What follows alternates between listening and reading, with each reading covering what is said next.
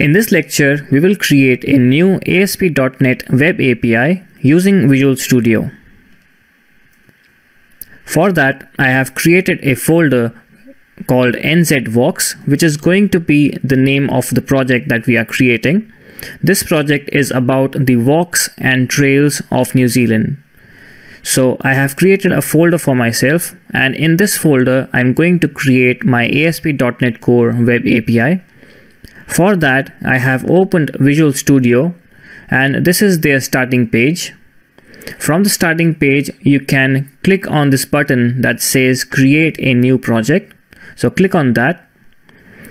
It takes you to the next page, which is giving you a ton of templates to create a project from. On the left hand side, you can see the recently used project templates.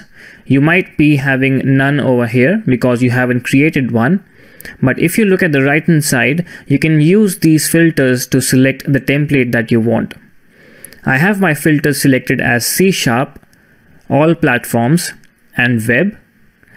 And because we want to create an ASP.NET Core Web API, from this list over here, I want to select this template. This is the template for ASP.NET Core Web APIs. It reads that it is a template for creating an ASP.NET Core application with an example controller for a RESTful HTTP service. This template can also be used for ASP.NET Core MVC, views, and controllers. But for our purpose, we are going to use this template to create RESTful HTTP APIs. So select this template and click on the next button. On this page, Visual Studio is asking us to configure our new project. From here, we can give the project name, the location, and the solution name. So let's give the location first, and I have the location with me. I want to create the API in this folder, so I will copy the location and paste it in the location tab. Now I want to give my project name, and because we are creating a project API, I want to say this is the NZWalks.API because that is the project that we are creating. And the solution name just takes the name from the project, but we want to give a different solution name.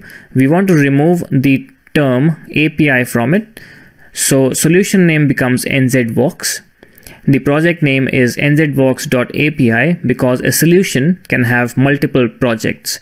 So one of them will be an API, and maybe in future you want to create a website for NZWalks as well. So then you can create a project called NZWalks.web. After making these changes, please click on the next button. From here, Visual Studio is asking us about additional information about the framework and the authentication type. In the framework drop-down, I can see different options like .NET 5, .NET 6, 7, and 8. These are the versions of .NET that I have installed on my machine. The versions over here could totally be different on your machine based on what you have installed. I am going to select .NET 8 over here because that is the latest version. As you can clearly see, .NET 5 is out of support, .NET 6, 7, and 8 are valid, but .NET 8 is the long-term support version and is the latest version at the time of the recording of this video. If you can't see .NET 8 over here, please go back to section 1 and download and install .NET 8 SDK and .NET 8 runtime. And also, if you haven't installed Visual Studio from scratch, you have to update Visual Studio so that you can see .NET versions over here. I will select .NET 8 from the framework, and after that I will keep selecting none as the authentication type because I will add authentication inside the application from scratch. After that, we will not use any of the, not make any modifications, and we will keep the defaults as is. Once that is done, please click the create button. The project has been created. In the next lecture, we will go through the files and folders that we get as part of the scaffolding process.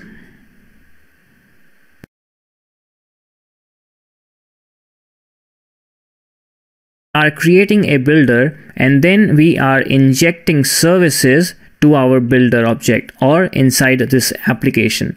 These services will then be later on used by the application, And finally, we build the builder object. Another important function of the program.cs file is to configure the HTTP request pipeline. By using the request pipeline, we add middleware, which is a software that is assembled into an application pipeline to handle requests and responses. These are the middlewares that have been configured in our application by default. These are the HTTPS redirection, using authorization, and mapping controllers as well. Finally, when we have configured the middleware, we then run our application. And then the controller is looking for an action trigger so that it can execute a piece of code.